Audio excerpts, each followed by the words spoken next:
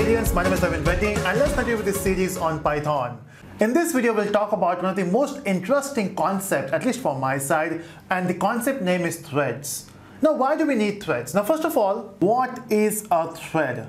Now, basically, if you can imagine an application, let's say if you have MS Word, that one application will have certain sub-processes, right? So in MS Word, we can type a content, we can change the font of it, we can save that in some other formats. So MS Office provides you so many features. So we can break down one task into multiple processes, and then again, we can break down those processes into a thread.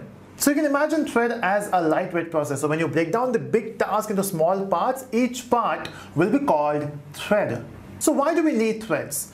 To understand this, let's go with the concept of multitasking. So what is multitasking? So let's say if you have a CPU and if you have multiple tasks, let's say you want to type something on MS Word, you want to listen to a music on VLC player, or you want to also browse the internet on Chrome. So if you want to do multiple tasks at the same time, so our system, basically any OS nowadays, any modern OS, let's say Windows or Linux-based OS or Mac, it does support multitasking, which means at one point you can run multiple applications. If you have learned OS, we have this concept, right? You cannot actually run multiple tasks at the same time. So as your CPU, it will do time sharing. So every task will get some time. And we know that, right? That's how your system works. We cannot run multiple applications at the same time.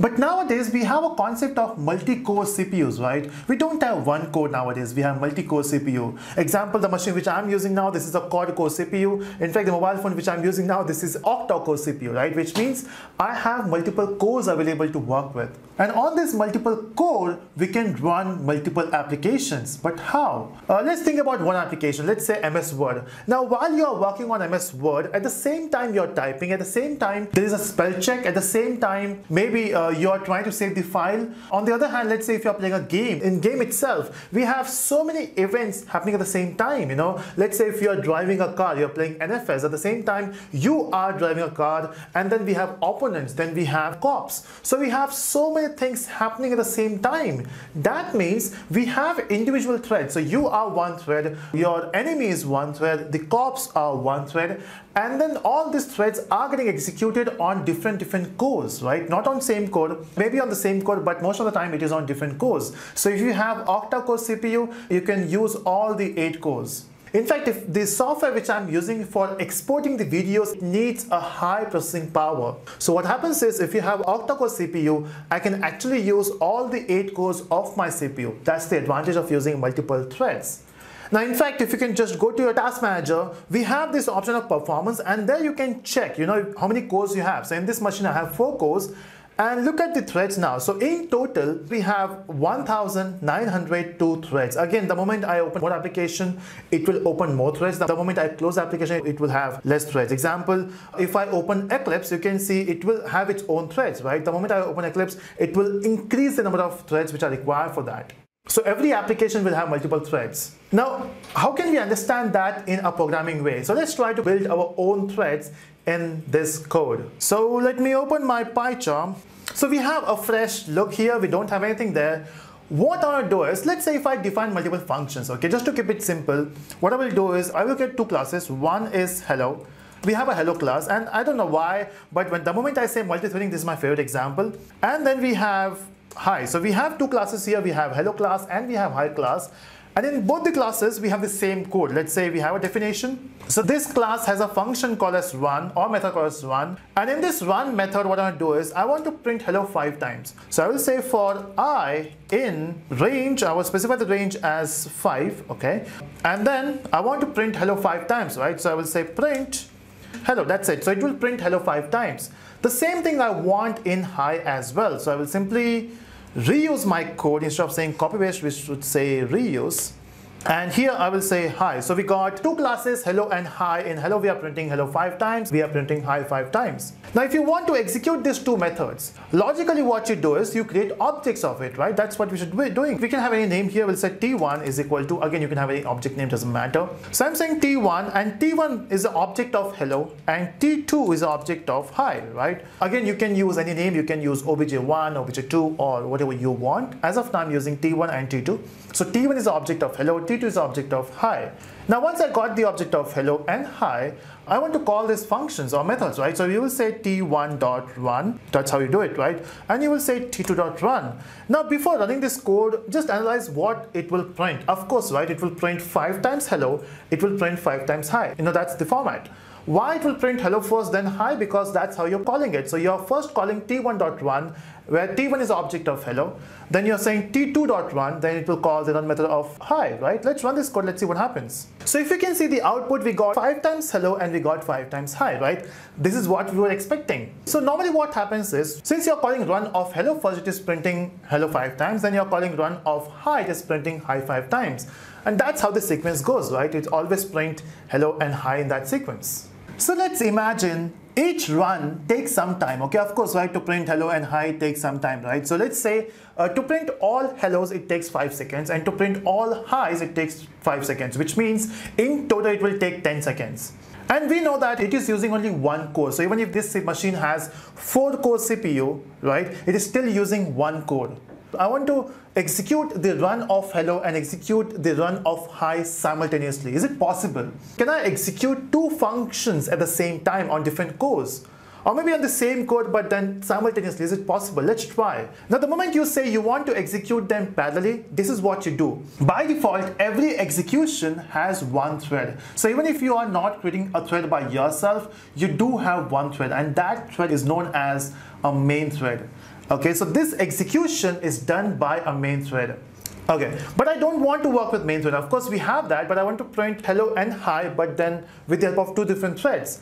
How will I create 2 different threads? It's very easy actually. So there's one way to have features is hello has to be a subclass of thread. It's very easy, right? So if you simply make hello as subclass of thread class, your job is done. Same goes with hi. Instead of normal class, we are making them thread, because now they can run individually on different cores. Oh, but we are getting error. Now when you want to use thread, you need to import a package, right? And that package is threading. So you have to say from threading import star. So you're basically importing everything from threading package or threading module. And now you can see we got 2 threads. We got thread and we got thread. Now once you have made them as thread, you will simply have to run them. It's so simple. Okay, before running this, what we are expecting is, you can see the diagram here. So we have a main thread by default, right? And main thread will execute all the statements. The moment you say run and run here, it should create 2 different threads, which is, let's say, T1 and T2. And T1 will print hello 5 times and T2 will print hi 5 times. And it should be happening simultaneously, right? So it should get the output as hello, hi. But let's run this code and let's see what happens. Oh, that's weird. We are getting same output. They are not running in parallel. What's wrong? See, the moment you say you want to create 2 different threads, this is not happening here. Even if you make your class as thread, we are not creating 2 different threads there. If you want to create a 2 different thread, instead of calling a run method, you need to call a start method. And that's weird, right? We are defining the method name as run, and then we are calling start. So behind the scene, what is happening is, when you say t1.start, internally it will call run. And the reason why we went for this method name as run is because inside thread class, we do have a method called run. So if you can see inside, I'm inside thread class now, and you can see we have a run method there. So it's an inbuilt method actually, and that's why we went for run. And if you're going for any other method, it will not work. So you have to make sure that instead of calling run, you have to say start, so that it will execute 2 different threads. Now let's try. So let's run this code and let's see what happens. Oh, we are still getting the same output. Why are we getting the same output? What is happening is, yes, these 2 threads are running simultaneously. Let me prove my point. What I will do is instead of printing them 5 times, to print them 500 times. Let's see what happens now. Let's run this code and you can see, oh, something happened here. If I go up, you can see that, we have so many highs. I'm going up, okay? So you can see we have alternate hi and hello. So you can see we got hello, hello, hello. And then suddenly we got 3 highs, and then we got hello again. And then we got highs, and then we got hello. So something is happening in parallel, right? But not exactly the way we wanted. We wanted to have 1 hi and then 1 hello, alternate case. So that means it is happening in parallel, but then your system is so fast. This system is so fast that it is executing them at the same point, right? So there's a collision. Plus, in your system, we have a concept of schedulers, which will give you a specific time to execute.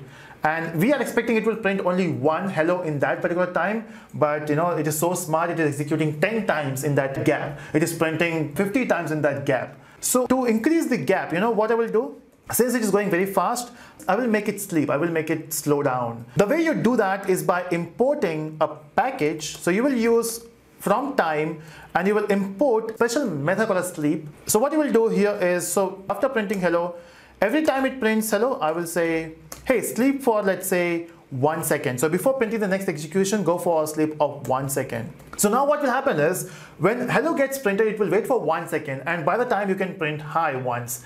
So it will go alternate now. Let's see what happens. Let's run this code, and you can see it's going alternate way. You can see that we are getting hello, hi, hello, hi, hello, hi. So it's working, So both the functions or both the methods are running in parallel now. This is what we wanted, right? So that's great. It is working finally. If I scroll up, I hope everything is going good. Yeah, it's going good. So both the methods are running in parallel. So yes, we have 2 threads. Now you might be thinking why you have to put sleep there. Because normally when you create methods, normally when in big application, one method execution does take time. Okay, here we are just printing hello. That's not what we do in the industry, right? So normally we make big methods, and those methods will take some time to execute. And that's why I'm putting sleep there, because I'm assuming that we will be writing some big code to do that. I will just run this code once more and let's see if it is going good. Just a recheck if everything is going good. Yeah, it's going good. Oh, something went wrong. Can you see that? Something went wrong. We are getting hi, hello. Now what is happening here? Now this is called as collisions. Maybe it is happening that 2 threads are coming at the same time to the CPU. Okay, so because see, we are assuming that they will run in parallel, but suddenly they are going to the CPU at the same time after sleeping. So once they wake up, they are going to CPU at the same time. What I want to do is, so when we say start, t1.start and t2.start, I want to have a gap between them two. So I will put a gap of, let's say, 0.2 seconds. So let me put a gap of 0.2 seconds so that they will not go into collision. And now you can see, since there's a gap between these two, they will not collide now, hopefully. And yeah, it's working. There's nothing wrong. Yeah, it's working. This is how you can, unsync them, because initially they were sync and that's why they were colliding, but now they will not. Perfect. Okay, this is how you do it, right? This is how you make it work. So what is happening now is the moment you say T1 and T2 object, you got 2 different threads, but still they are into main thread, okay? So they are not separating. The moment you say start, it creates a new thread, okay? So in total, we will be getting 3 threads after this. So 3 threads, the main thread, T1 thread and T2 thread. Okay, so let's say I want to print something here. I want to print by. Now, what do you think? Where you will print this by? After printing all hi and hello, it will print by. In fact, let me just reduce the number of hi, hello here. Let me just go back to 8 because at least we can see what is happening. So what do you think? Or maybe 5 is better, right? Let's go for 5. So what do you think now? Will it print by at the end after hi, hello, or maybe somewhere in between? Let's run this code. So take your time, think about it, pause the video, think about it, comment if you want. And let's run this code. Oh, can you see that we got by in between? That's weird. Before printing hi and hello, how can you print by? The problem is, who is responsible to execute this by? Is it T1 thread or T2 thread? So who is responsible here is our main thread. So after starting T1 and T2, so T1 is busy printing hello, T2 is printing hi, main is doing nothing, right? And that's why main says, hey, my job is done, let me print by.